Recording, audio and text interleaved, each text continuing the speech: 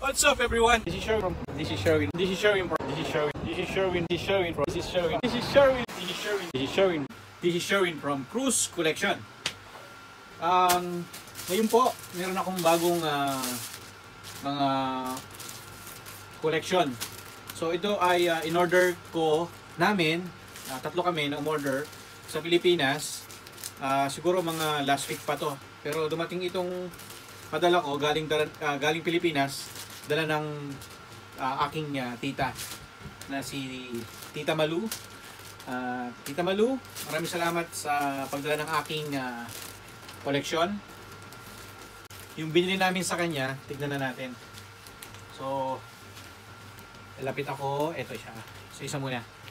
So, siya nga pala. Ang kasama kong bumili dito is si Brother Rowie at si Brother Oscar. Sir Rowie, Sir Oscar, nandito na yung bills na binili natin sa Pinas. Then, umpisahan ko muna sa isang plastic. So, isa-isa muna. Malutong pa. Yan. Ito yung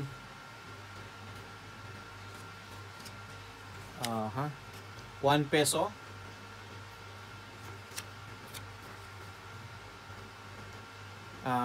Ito ay Central Bank of the Philippines, 1949. Yung nasa likod pala niya is simbahan sa Malolos, Barazuain Church sa Malolos, Bulacan yan. Ayan. Ito yung isa. Dito na. Then, next is 2 peso. Ayan. Sana makita ng camera, sa camera. 2 peso sa...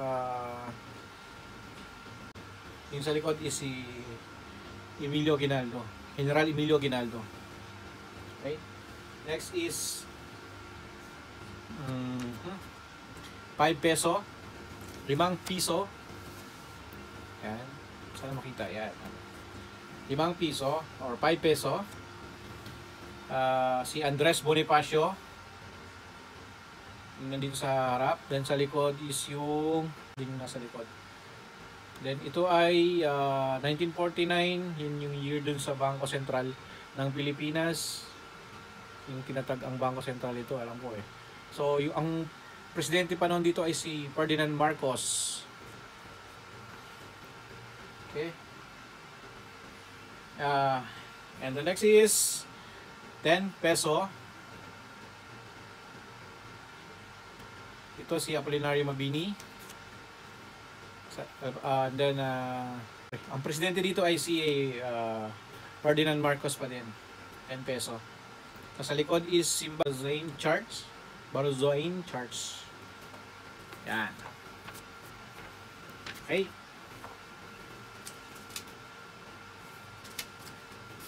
Balik po natin sa plastic ng maayos. And sunod natin itong isang plastic ulit. Hindi ko alam kung alin dito yung kay Sir Rowie at kay Sir Oscar. Pero meron silang pinili dito yung merong tinatawag na star note. Ito siya, meron. So, simulan ulit natin. Okay, simulan natin dito sa 1 peso. Yung, si Dr. Jose Rizal. Sana meron taon dito na nakasulat. So, makita natin. Bakit nga ba walang taon na nakasulat? Yung lagi lang na Bangko Sentral na 1949. Wala siya nakalagay na kung anong taon ito. Pero, ito ay hindi ko na naabutan. Okay. Next is 2 peso. Pero itong 2 peso na ito, mayroong star note na tinatawag. Yun. Okay, next. Next is 5 peso. Same lang nung nasa unang plastic. And then, presidente ay si Ferdinand Marcos. Okay. Ito, hindi siya ganong luma. Ito na yung naabutan. Pero ito na yung naabutan kong pera noon. Ayan. So, si Apolinario Mabini sa 10 peso. Then, sa likod is yung Marzain Church. Then, ang pangulo dito ay si Corazon Aquino. And the next is 20 peso. Ito rin, si Manuel L. Quezon. Then, yung pangulo dito is Gloria Macapagal Arroyo. Ito, meron naka-mention na taon, 2005. Yan. Sana makita yung 2005 sa baba. Alright.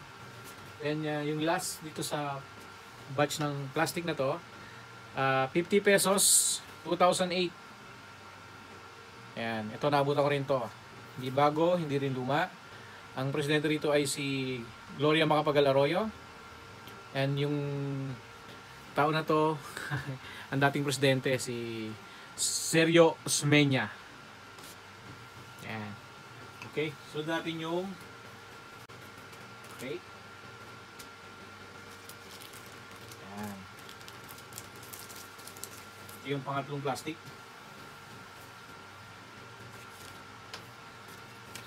Simulan natin sa 2 peso. Dr. Jose Rizal. Same lang nung nasa mga nauna nitong ano. Iba-iba kasing plastic yung ano. So 2 peso, Dr. Jose Rizal. Ang presidente dito ay si Ferdinand Marcos. So then next is 5 peso. Ayan, kung makita nyo. Ito si Andres Bonifacio. Then sa likod ay ang samahang mga bagong kasapi ng katipunan na lumagda sa mga kasulatan ng KKK sa pamamagitan ng kanilang dugo. Yun po. Then yung 10 peso na kagaya kanina, okay. And ito.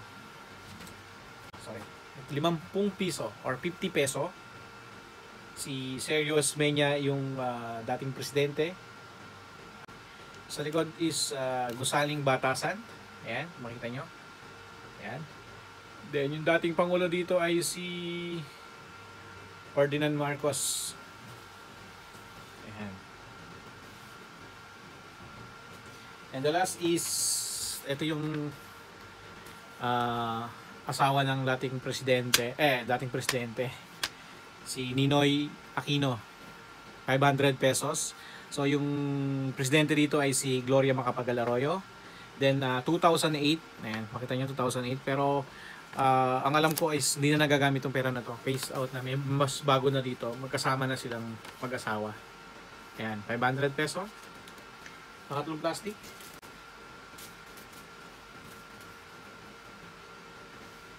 Then yung ito, luma ulit siya. 1 peso. Si Apolinario Mabini. Then sa likod is Baruzain Charts. Kung mapansin nyo, yung pera ng Pilipinas noon is like dollar, US dollar. And ganda niya. Okay, 1 peso. The next is dalawang 2 peso. Okay, unahin na muna dito, 2 peso. Dr. Jose Rizal. Then ito yung ang special dito sa pera na to is yung merong star, star note ang tawag dun sa may kung tabi ng bago mag serial number yan, star note. So medyo luma na siya. Then next is 2 peso ulit. 2 peso ulit. Ito naman, ito normal lang to. Yan. Presidente is Ferdinand Marcos. And the next is 5 peso. Okay. Ito luma na talaga siya. And the last one, ito is yung pinakaluma. Japanese government. Ayan. 10 pesos. Yan yung harap niya. Kung nababasa nyo, Japanese,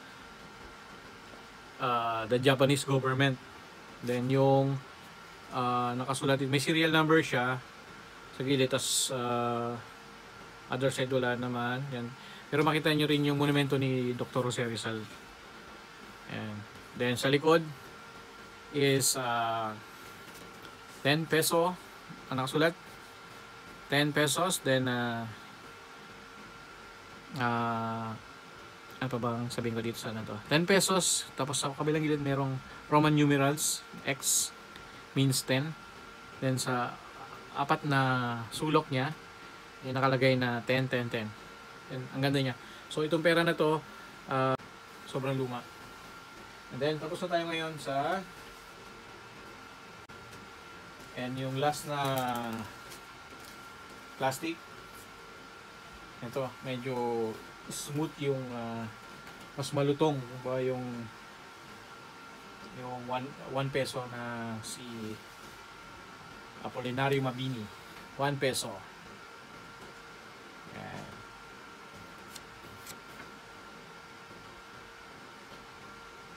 Ayun. Ito nababasa ko kung sino yung presidente. Diosdado Macapagal. Ayan. Ayan. 2 peso. Dr. Jose Rizal. And yung kabilang side niya, nandun si Emilio Aguinaldo. And the next is 5 peso or 5 piso. Andres Bonifacio. At yung samahan ng KKK sa likod. And 10 peso. Same lang nung na mga nauna. And ito, 10 peso, hindi ko na rin papakita. Then yung 50 peso. Yan. Okay. Yan. So tapos na tayo dun sa mga binili natin. Yan. Okay, so nung binili ko itong mga ito, merong binigay na previous si Sir Yoki. So mga coins. Dami-dami din siyang binigay. So lalapit ko na lang yung yan. So isa-isahin ko yung binigay niya. Ito is Republic of Italy. Hindi ko naalisin sa plastic. Republic of Italy 1979.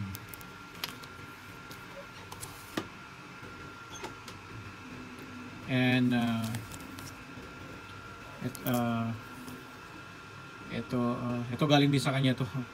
Pero 10 pills, United Arab Emirates. Nasa Pilipinas tong barya na to. Tapos bumalik ulit dito sa UAE. Then next is Macau. I think this Macau. Macau 1993. 50 abos. And ito medyo malaki-laki. 20 colones o colons BCCR. Yan sa harap niya is Costa Rica. Yan, 1983. Yan, the next is saan nakita niyo siya, no? Ito, United States of America 1944. Centavo, Pilipinas. And the next is Republic of Kenya. Ito. Yan sa likod niya. Ito yung year. 1990. Yan, 1990. Yes. Dami to And Canada 25 cents.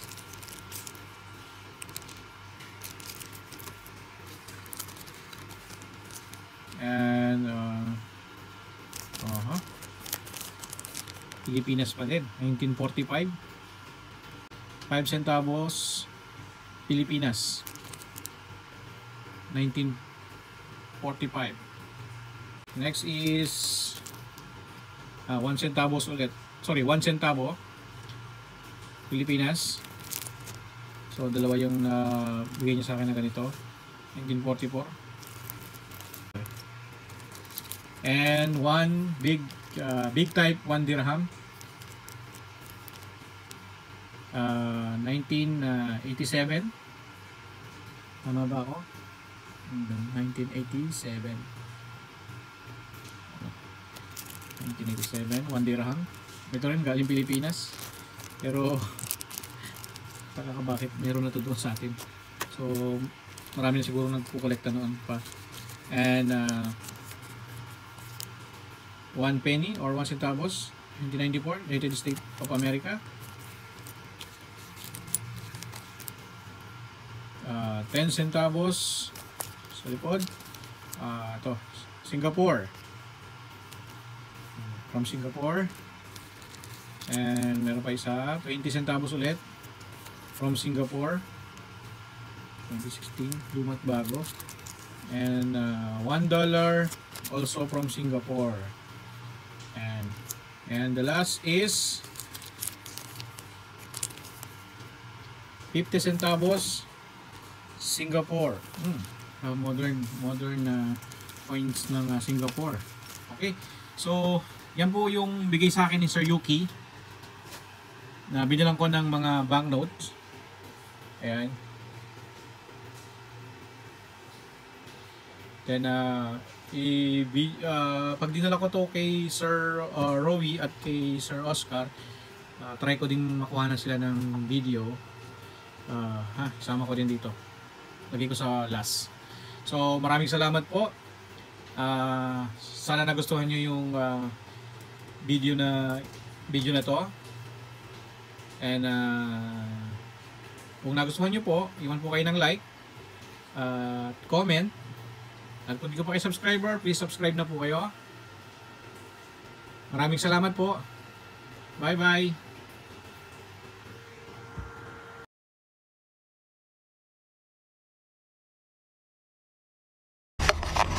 Good morning guys.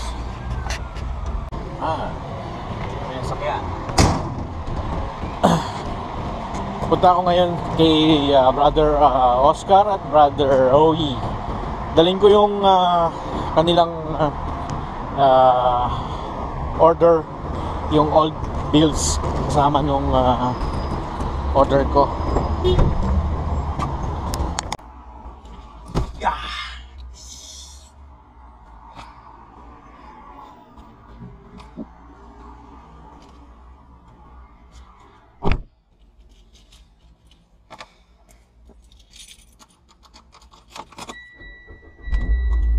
Do it. Pag-order ko.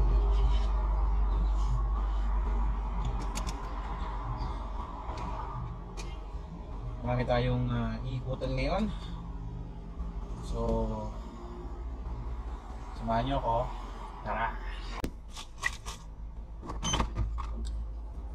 Alright. Tara, let's. Tara, let's.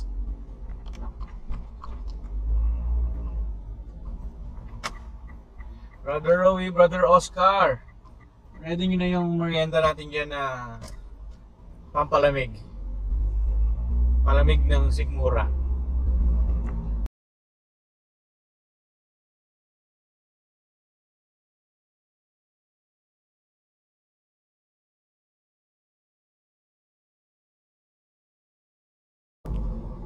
Hello guys, ito malapit na kay Brother Rowie. Siya muna yung natin puntahan. Siya yung pinaka malapit pa uwi.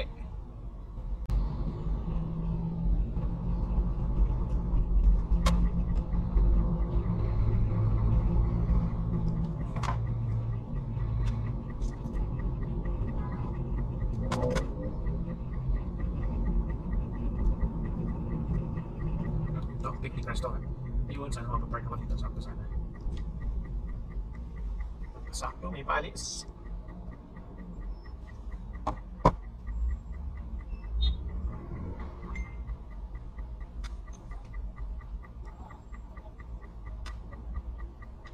Yun.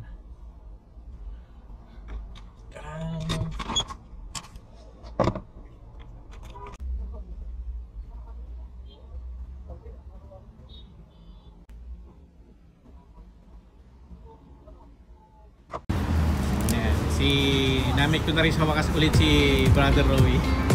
Nila ko yung kanyang mga gold bills. Ayan. Ito yun, tingnan niyo muna yan.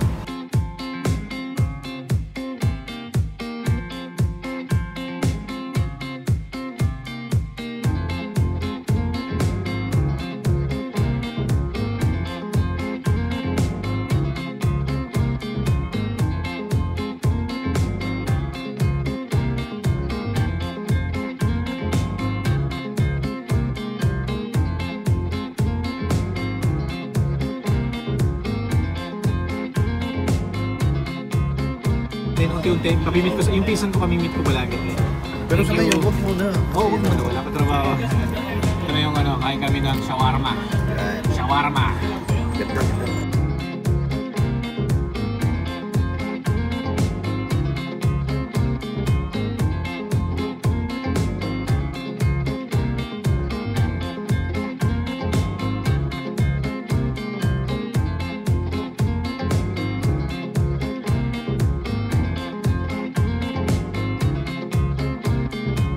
Good morning, sir! Long time no see, pasensya na kayo sa akin. Long time no see. Pasensya na kayo sa akin, no? Pasensya na kayo sa akin. Kay brother Oscar. Rowie to lang. Iba yung kay Rowie. Sayang di, isa lang nadala ko. Open mo na, check mo muna. Sige. Yan. Tamang-tama to. Di ba? Cross collection. 1,000 subscriber. Galing talaga YouTube? Hindi, pinagawa ko lang. Kasi, okay. sa wakas, naibigay ko na rin after a month. Alam mo ba yung after a month, naibigay ko na din yung kanyang order. So, naka-jackpot kami, medyo mura. Pero hindi siya, ano mas tingin mo, sir? Medyo luma na siya, di ba? Luma na siya. Pero okay lang, pang personal na ano. Pang personal na lang. Ganyan din niya sa akin. May malutong ako, yung hindi mo kinuha. Kinuha ko yun. Sinunod ko na yung order. Alam ko, ang kulang nito sa series na Base 100. Yung nakakantingin natin.